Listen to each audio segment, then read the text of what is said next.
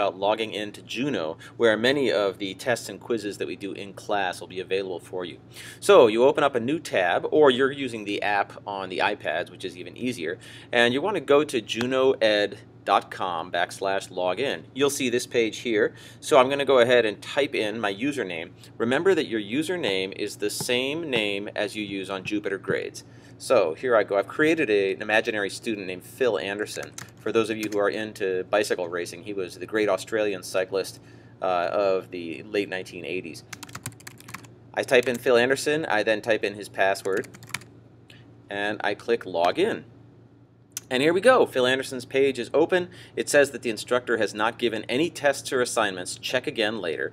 So usually I'll have everybody log in class, and once people are all logged in, then I'll activate a test or a quiz, and you'll see it show up right up here in this area with a red dot next to it. So you click then, you'll have to click recheck, and so I click recheck, and still there's nothing available because I haven't activated it.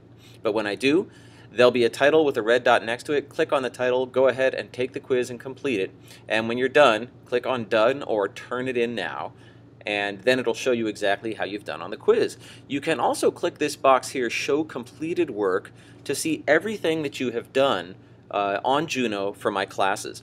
This is useful in the future if you log into Juno from home in advance of a major test to review all the quizzes that we had to help you study for the test. So use Juno not only for taking tests and quizzes in my class, but as a reference tool to look back and review information and really make sure that you know it for the test.